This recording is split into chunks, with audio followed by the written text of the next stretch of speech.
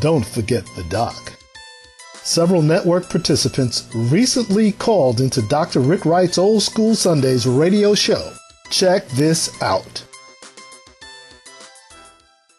Let's go out to Boston, Massachusetts, and find the world's greatest genius of music, Mr. John Kellogg, graduate of Syracuse University, the SI Newhouse School of Public Communications, incredible law degree from, what's that, Case Reserve, John? That's right, Dr. Wright. In Cleveland, Ohio. Yes, sir. And right now, John is like I like to call him the Associate Dean of the Berklee School of Music in Boston, Massachusetts. How things in Boston this afternoon, John? Kind of cold, but it's well. Doing well. How you doing, Doc Wright? Man, I tell you, the music world has suffered a real tragedy with Jennifer Hudson, man. Yes, it's terrible. You know, we've had so many over these past few weeks, you know, with the deaths of Isaac Hayes and, of course, Levi Stubbs. Oh. And, of course, the tragedy with Jennifer Hudson. It's been really terrible. It's been tough, man, but we got to get out the vote here on Tuesday so we can make some great things happen. Oh, yeah. So, John, how's the world of music and the music business in these crazy economic times in America and all throughout the world? Well, I've got good news today in the biz, Dr. Wright. You know, we're going to give a report on the business behind the music because everybody knows somebody in the music business. Doc, this week, Billboard magazine had a special feature titled Women in Music that honored their 2008 most powerful women in the music business. And at number 3 was a black woman, Sylvia Rhone. Oh, yes. That's right. Sylvia Rhone is president of Universal Motown Records. She came in at number 3 on the list. And Sylvia, of course, is no newcomer to the record business. I remember when she succeeded Hank Caldwell. And you remember Hank Caldwell, don't you, Doc Wright? Yes, I know Hank well, man. Yes. Hank Caldwell is VP of Black Music at Atlantic Records right after Hank signed the group Levert over 20 years ago. Levert was one of her first successes, and since that time, she's helped develop and enhance the career of countless others like Troop, Tupac, Anita Baker, Keith Sweat, and LSG. She was the first woman to head an international major record label, East West Records, in the 90s. And most recently, she engineered the meteoric first-week sale of 1 million units of Lil Wayne's The Carter 3, making that the highest first-week sales in Universal Motown history.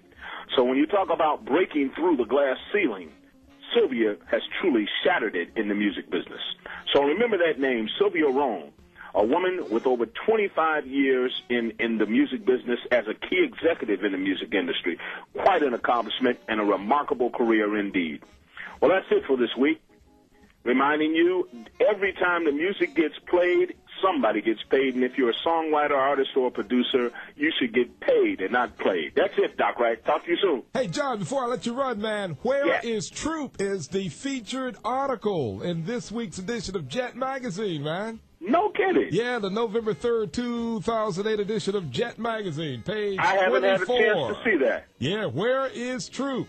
Tight harmonies. I know Steve Russell, the lead singer of Troop, I understand, is working with a deal with Haven Entertainment, which is a new entertainment company that just started in Washington, D.C., that's going to really work on getting brand names of artists that have had brands, their names really branded, and try to really work with them in exploiting them with commercials and licensing and other types of deals. And it's my understanding that Steve Russell is one of the featured acts on Haven Entertainment. So I know he's still out there. I don't know where the other guys are. I haven't seen them in quite a while. I tell you, the article spells everything out, man. Tells where all of them are located, man. I mean, that's fantastic. I can't wait to see that. Those are good guys. All of them. In fact, the article's got your buddy, Rodney Bedford, Stephen Russell, John Herron, Alan McNeil, and Reggie Warren, man. Got a picture of him in 1988, so I thought you might want to know that. I'm trying to keep up with my academic pursuits in music when I have you on the phone and on the radio here, John Kellogg. You know, Troop was a great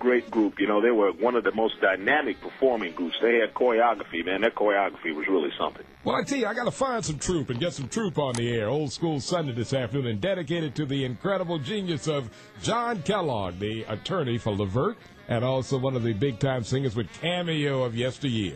Well, John, it's a pleasure having you on air with me every Sunday as my in-resident music expert from Boston, Massachusetts. Go out and get some legal seafood, man.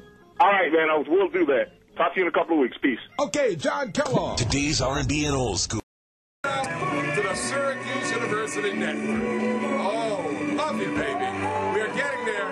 Technologically sophisticated in 2008 from Dr. Rick Wright, Power 106.9 Radio here in Syracuse for the whole world. Loving you, baby.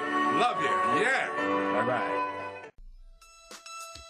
The network reminds you that you too may call into Dr. Rick Wright on Sundays between 1 p.m. and 7 p.m. Eastern Standard Time. Check in with the doc at area code 315-428-1069. Don't forget the doc.